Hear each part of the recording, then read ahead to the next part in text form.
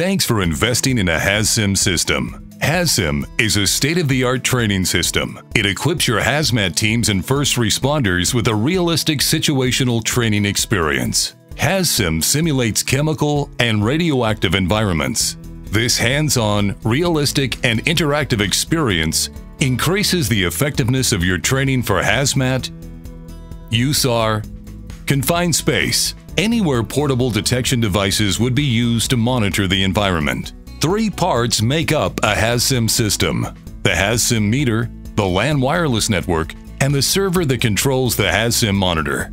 The server can be a toughbook or a tablet depending on the system that you've ordered. Operation of the HazSim is simple. On the tablet or laptop that came with your system, you'll find a HazSim icon on the screen. Double-clicking this will bring you into the HazSim software. Install the antenna on the LAN device. The LAN system power supply needs to be plugged into power and connected to the white LAN device by network cable. The cable will plug into the PoE port on the LAN. Once connected, the indicator lights will illuminate. This creates your wireless environment. To turn on the HazSim monitor, hold the power switch for 2 seconds. The HazSim logo will display until the unit is activated by the server. The LAN should be set up in an elevated position clear of obstacles for best reliability.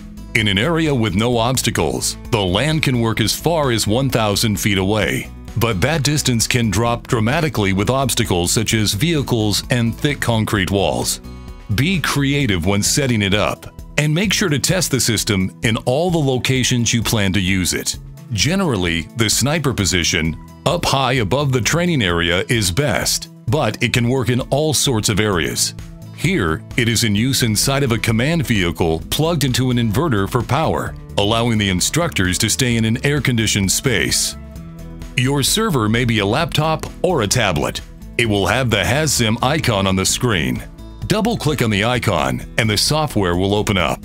Assuming that the HazSim meter and the LAN system are connected properly and turned on, you will only briefly see the Waiting for HazSim client screen. Once connected, you will see the meter options. The HazSim system can emulate many types of meters, including chemical weapons and radiation. Custom meters are available.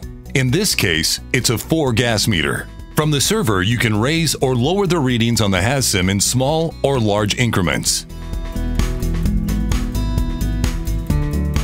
You can normalize each gas individually or normalize all of them at once. If you raise any values to their alarm value, you will see a red bar on the software and the HazSim monitor will beep. You can also buzz the monitor at any time to get the student's attention.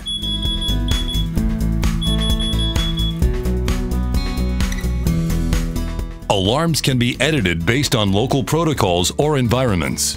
You will find a 3-column table with a listing for the monitor type, normal, and alarm level. Normals are usually set at 0 except for oxygen. In this example, we have set CO to alarm at 20.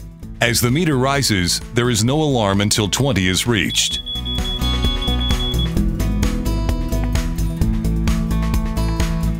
Now, it has been set back to 30. No alarm will sound until the level reaches 30.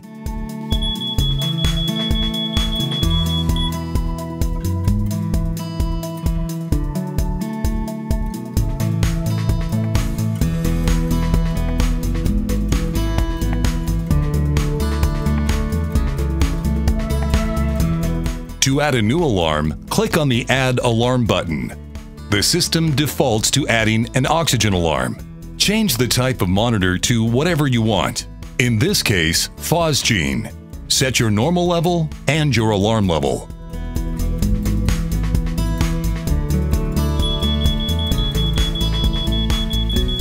Oxygen's normal is set for 18.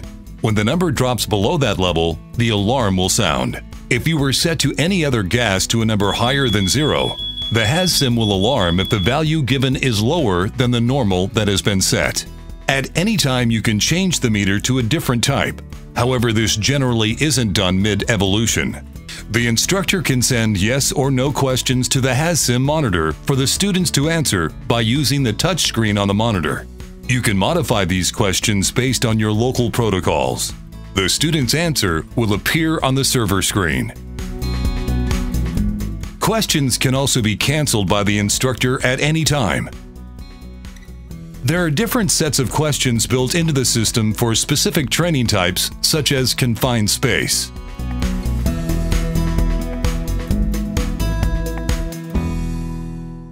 We hope that this answers your questions on the use of the HazSim system.